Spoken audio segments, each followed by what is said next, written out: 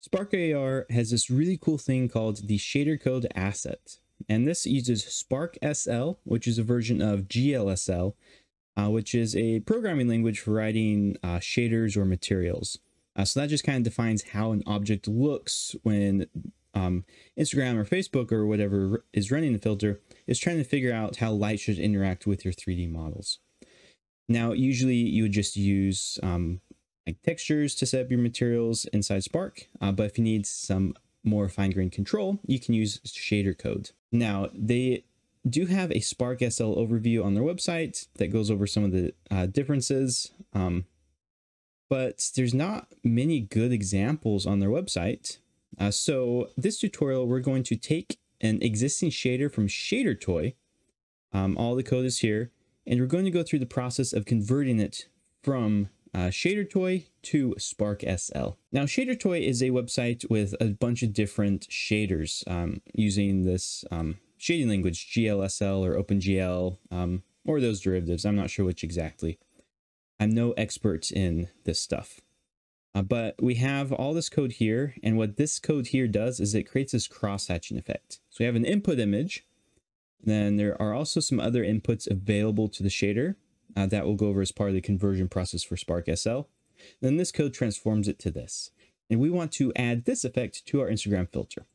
So I'm going to go ahead and copy all of this code and then head over to SparkAR. Now, I do recommend you save your project. You can do a new project or an existing project, but you want this saved because when we add our shader code asset, it's going to add this to our project folder. And if it isn't saved, once you do save your project, you're actually going to have to switch to a different file.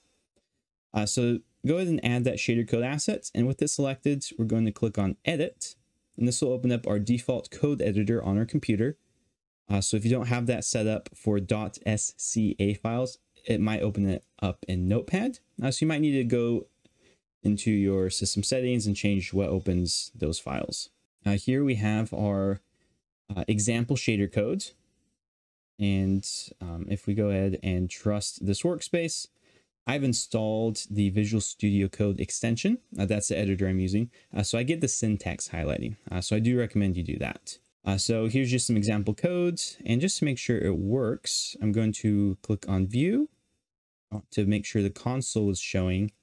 I want to make a change here and save it. And I just want to make sure that Spark is going to compile my code, which is going to convert this from code to something the filter can understand. And it should compile successfully if it ever does run. Okay, so that was a little annoying. It took a minute, but we have this compilation, however you say it, finished successfully. All right, so now we know that everything is working fine between the code and Spark. I'm going to select all the example code and paste in that Shadertoy code. Now, when I save this, the compiling process should error out. And that's expected. There are some differences. So we're just going to go through each error one by one and address them to make sure that our shader can run inside of SparkAR. Okay, and we're back. Usually the compiling process is really quick. For whatever reason with the screen recorder, it's slower, but we just have to deal with that. Okay, so anyway, we have our first error. We have this undeclared identifier I resolution. And right here it says line 35. So in our code, let's come to line 35. And here we have I resolution. So what is I resolution? We come back to Shadertoy. That is one of the shader inputs we have here and is the viewport resolution. Now, someone by the name of Adam Ferris has put themselves in contention to become a saint because they have here a bunch of SparkSL examples and they have explanations of how it's different from GLSL, and they also have this converting a Shadertoy section. So if we come down, we see we have high resolution. You need to get the get render target size function from the standard namespace. So if we come back to our code, now we just make sure that high resolution is defined. So it is a vec2. I'll do vec2 high resolution gets standard namespace, and get render target size is what we want. Now with that extension I have, you will see that there's some autocomplete suggestions coming up. This particular one didn't, but we can reference here to see what it should be. All right, so let's save our codes. And if we come back, we now have a different error, undeclared identifier texture. So this is on line 37 now. So if we look here, we have texture. So let's come back to our reference. And for the texture, we want to use texture.sample and just pass in the UV. So let's come up to the top and let's find the texture section, sampling textures. And here we can see that we want to get the texture, and then we just have to do whatever your texture is. So here's named myText. Just do myText.sample, pass in the UV. So I'm going to grab this line here to define our texture. Let's come back to our code. So since this is a function, I'll go ahead and just pass it in as the first argument. So we're passing in myText. And instead of doing texture and then passing in the texture here, we're going to delete that, leave the UV, go myText.sample, and then pass in that UV coordinate. And if we save, we should see that we now have a different error showing up. So perfect. So this function looks like it's all good. So we're just going to kind of go down the line and fix these errors as we find them. So the next one is we have undeclared eye resolution. And this time it's in a different function, so it's out of scope. So let's just copy this line and we'll paste it into here. And we'll save it and we get a new error. Look, it's the same texture one. So we want to make sure that we have a texture coming into our main image function. Now, this input texture, we want it to be the camera texture. So we actually need to pass it in here. So you see here, we have this out frag color and this in vec2 frag chord. I'm going to delete this frag chords just because I know that we're going to have to make some changes there. And I want to pass in a texture. I'm going to copy this line here.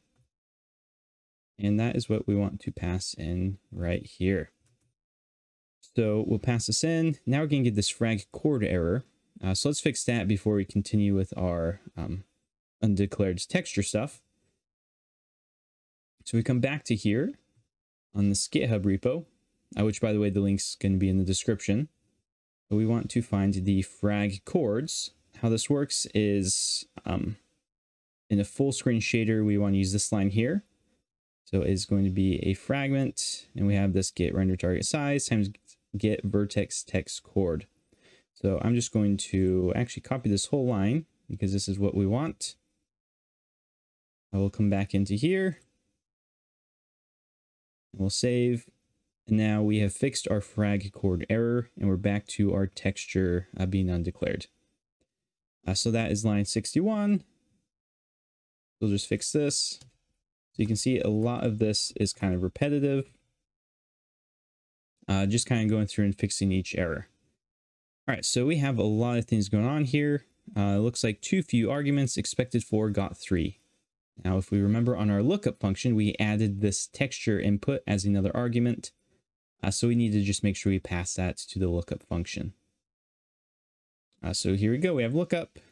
So in Visual Studio Code on Windows, I'm going to hold down Control-Alt and push the down arrow. And now I can just type out and edit all those lines at once. So I'm going to add my texture as the first argument. And then I'll make sure I get these ones here.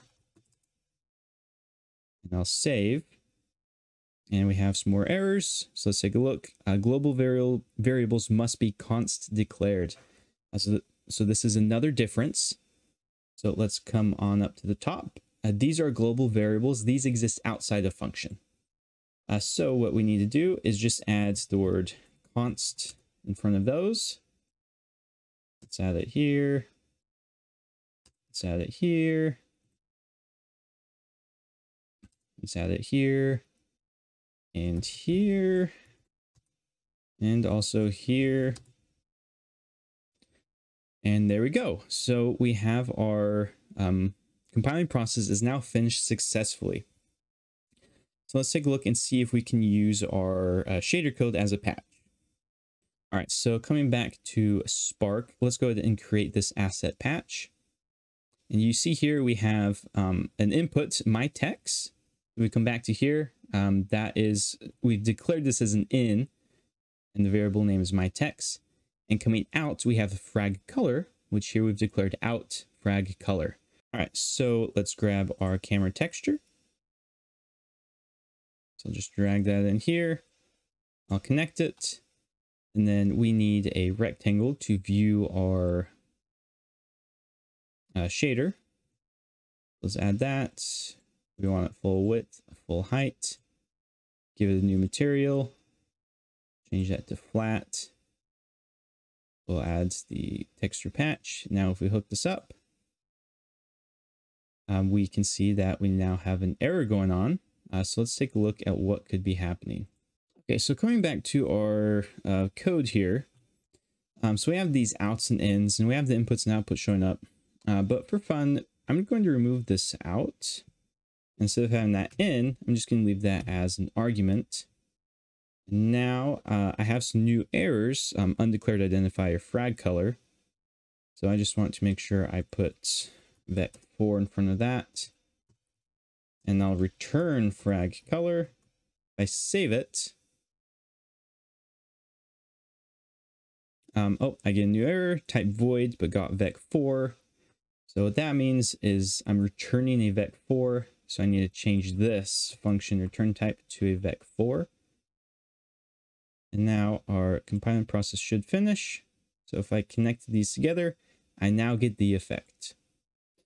Now with the, let's make this bigger just so we can see our effect really quick. We have a nice cross-hatching effect, so you can play with some of the settings if you want. Now, a few things I didn't cover are these define color hatches, define gray hatches. I'm not familiar enough with the C-type languages to know how to work with these. So you might need to adjust your code if you want to use these. And then the other thing I want to go over is on our main image, how we had those ins and outs. On our patch, it was working to show us the in and out fields, but our code obviously wasn't like working properly. We were getting an error when we tried actually using it. I'm not sure why that's the case.